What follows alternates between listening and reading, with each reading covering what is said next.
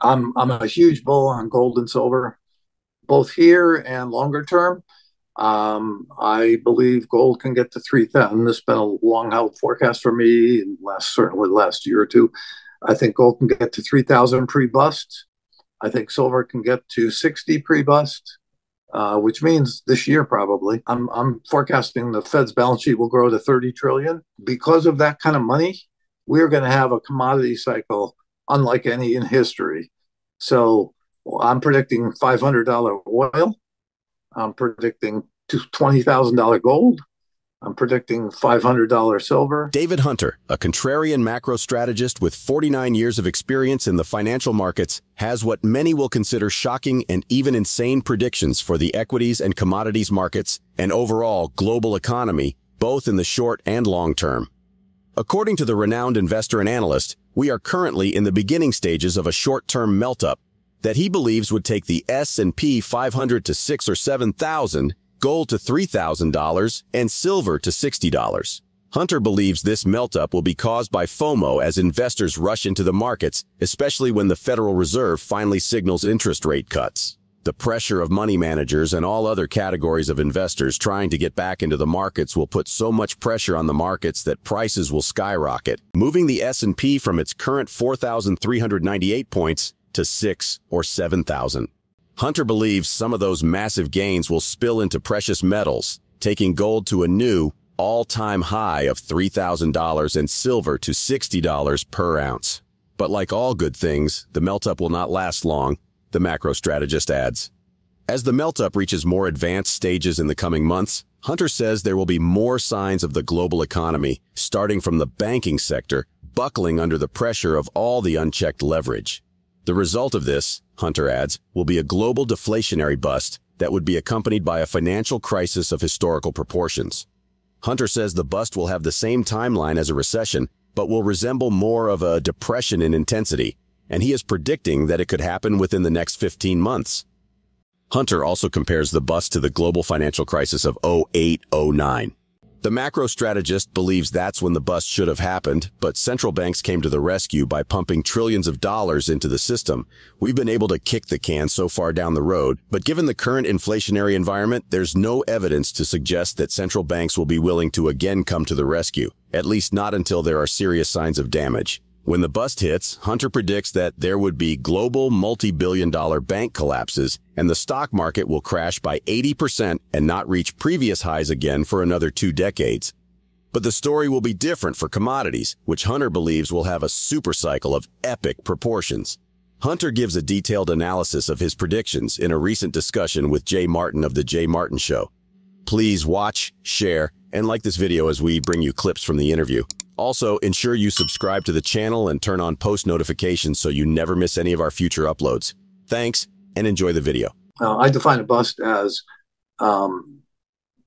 more severe than a recession, but at the speed of recession. So it's basically, it'll feel like a depression, but it'll happen in the context of maybe a year, 12 to 15 months, not like the Great Depression that runs for a decade. So it's something, and I think it's accompanied by a financial crisis of historical proportions.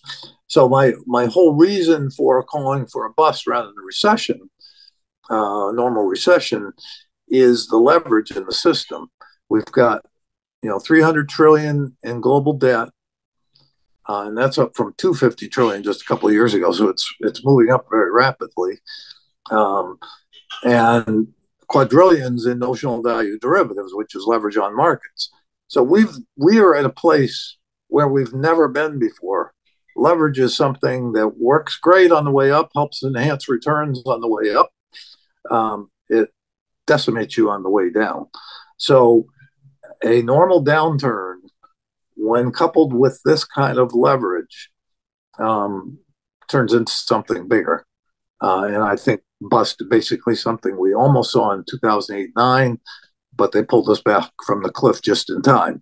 This time, I don't think they are going to be able to pull us back from the cliff before it happens. So I think bust means major bank failures around the world, less so here because of the medicine we took in 2008-9. Our banks are less leveraged by far than they were then. Europe's very vulnerable. You guys up in Canada are very vulnerable. The banks up there were very clean going into 2008. They didn't learn our lesson. They are now us. Yeah. And Australia is very leveraged to their real estate, and I think they're in trouble. So, and of course, Asia is a wild card. China is a wild card. So I think you just have far beyond any leverage we've ever seen before. 2008-9. I mean, it was just the last cycle. We're way beyond that degree of leverage. So it's been a dozen years here of just levering up like crazy. So that's where the bust comes from. It's helped along by what I think is a very big policy error, what I call potentially the biggest policy error in history. I think the Fed is making an egregious mistake. I think they've overstayed the tightening already by a lot, and they're talking about tightening further. They are guilty of wanting to see the results before they change their policy, right? They want to see 2% inflation before they change, or something close to that. This stuff, the way I've tracked, I came into this business in 73, so I've tracked 6 cycles. What I've seen in every cycle is stuff happens gradually until it doesn't. And then all of a sudden, the crack cap is very fast. I mean, we saw a little sliver of it with Silicon Valley Bank and the events around the regional banks, how fast things can change. It was basically a weekend. And that's what I think we're going to see on a much larger scale globally at some point.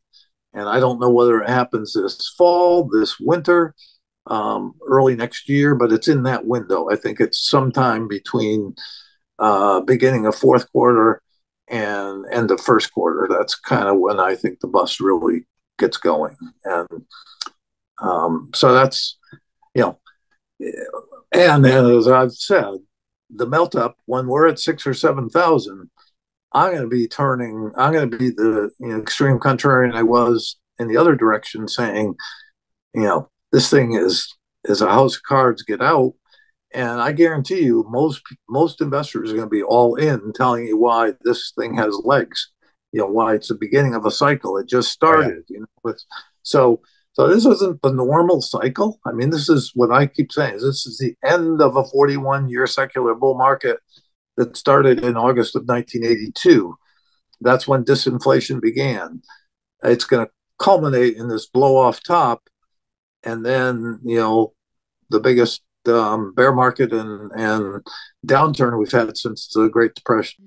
For David Hunter, who currently serves as the chief macro strategist at Contrarian Macro Advisors, precious metals investors can look forward to 2 massive rallies within the next 7 years. The first, a smaller one, Hunter believes could begin any time between the end of the year and early 2024. But the epic rally of historic proportions that Hunter is really looking forward to is the one he believes will occur between 2025 and 2030. According to the macro strategist, this supercycle will be prompted by central banks printing even more money than they did during the 2008-09 global financial crisis. Hunter predicts that the Fed's balance sheet, for example, could grow to as much as $30 trillion by the end of 2025. Here's how he believes that would begin a commodity cycle of never-before-seen proportions. I'm a huge bull on gold and silver, both here and longer term. I believe gold can get to 3,000. This has been a long-held forecast for me, certainly the last year or two. I think gold can get to 3,000 pre-bust. I think silver can get to 60 pre-bust, which means this year probably. And then I think they get hit pretty hard in the bust, along with most assets, and certainly commodities. And then post-bust, I think by the end of the decade, because of the amount of money that's going to have to be pumped in to save the system globally, I'm forecasting the Fed's balance sheet will grow to 30 trillion in the bust. So in the next 2 years, and proportionally similar around the world in every central bank, because the system's basically imploding. Because of that kind of money, we're going to have a commodity cycle unlike any in history. So I'm predicting $500 oil. I'm predicting $20,000 gold. I'm predicting $500 silver by the end of the decade. So, there's a nice run this year, but the true run is post bust, which is basically 2025 to 2030. Copper and the base metals will all run and be far beyond any levels we've ever seen before. Many fold from current levels. I think commodities will play big time. I think natural gas obviously will run with oil. I just we are. I talk about an 80% bear market in equities, and then I also say that we will not see the highs reached in this final blow off again for decades. So this is an all-time peak in equities for at least the next 2 decades. And people get very discouraged because I'm also calling for a collapse in the 2030s, global collapse, economically, financially, basically the end of a 90-year Ponzi scheme. So people get very concerned about what do I do, and I go, you have one last huge opportunity, 2025 to 2030 in commodities. It will be a cycle every bit as exciting as the last 40 years in equities, except it'll happen in a very short time. It'll be through the roof. After an 80% bear market decline in the stock market, Hunter is predicting that equities will only continue to consolidate for years without making any new highs.